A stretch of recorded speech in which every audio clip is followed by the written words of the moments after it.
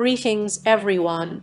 In today's video, we will quickly learn how you can configure the SMTP plugin on your WordPress website. To do that, let's first log in to the WordPress dashboard. We are already logged in. Now, let's first add the SMTP plugin. For that, go to Plugins, Add New, and search for an SMTP plugin. This is the one. Install now and activate the plugin. So the plugin has been activated. Let me clear cache too. You might see a different screen when you first install it. Anyway, you can skip that. Now click here on WP Mail SMTP Plugin. We are using the free version. Here, let's use the other SMTP. Now we need to find the SMTP host. All this information will be provided by your hosting. For instance, I am using Namecheap. Namecheap sends this email with all the details. Here are the outgoing and incoming server details. Let me copy it. Encryption is 465 quart. So choose SSL.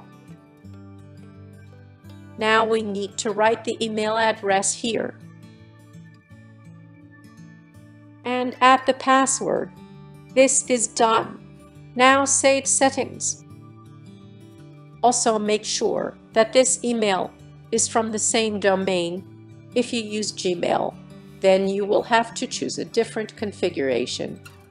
Anyway, now let's test if this works or not. Go to Tools and send the test email. I will use this email, but you can choose Gmail or any emails. Now there was a problem sending the test email. Let's check the error log. So there is an SMTP error. This means it cannot connect to the server. For some reason, this server does not work. Let me go back to the settings. And I will change with the new host. This information was provided by Namecheap. If this does not work, please ask your host, along with the encryption information. Let's save the settings. Let's test the email. Send email. So the email was successfully sent. Let's refresh this. You can see this email was successfully sent. This means we have made the correct configurations. So we are receiving the email from this ID. We can change this.